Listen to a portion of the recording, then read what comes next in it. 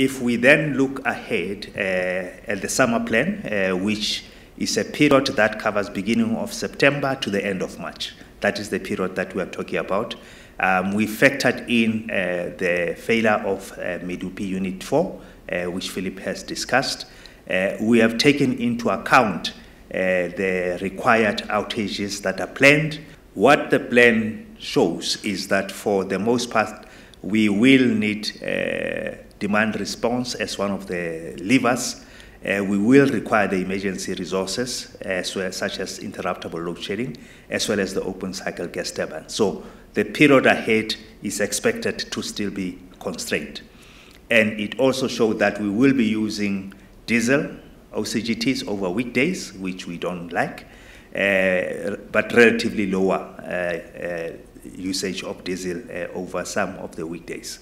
But taking out a big unit such as Medupi Unit 4 at around 800 megawatts does have a huge impact on the power system. Initially, we believed that 18 months of reliability maintenance, and I want to repeat that, 18 months of implementing reliability maintenance will take us to a situation where we can minimize and reduce the risk of load shedding. We never said that we will eliminate load shedding. However, Terence, what has happened with Medupi 4 and Kendall 1 set us back quite drastically. You know, 720 megawatts at Medupi 4 and Kendall 1 640. To make up that 1,300 megawatts is difficult with the system that we do have. So we had some setbacks. Is a performance where we want it? No, absolutely not. But I can assure Terence, yourself, and for those listening, that we are committed. We are really working hard at this. But we have significant challenges in this environment. We really do. And we will continue to maintain our plant in order to have it sustainable. But that unfortunately takes existing capacity of the system. And this is unfortunately where we find ourselves. Have we made progress? Yes, we believe we have made progress.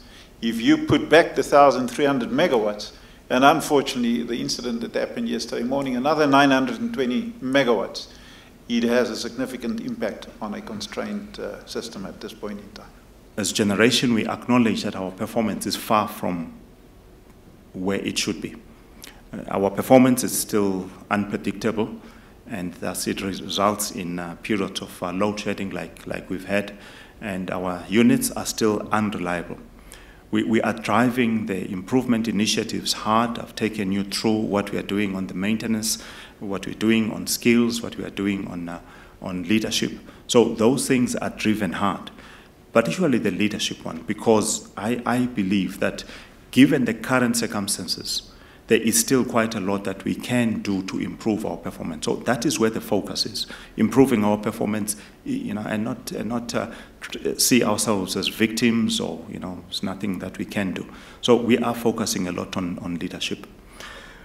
We need, though, to ensure that there is additional capacity in the country, because that will give us space to be able to do our maintenance. So at this stage, Jan indicated between 4,000 and 6,000 megawatts.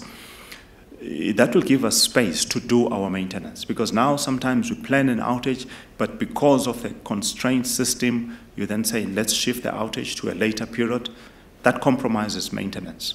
Whereas if we have this additional capacity and the funds that are required, then we can plan those interventions.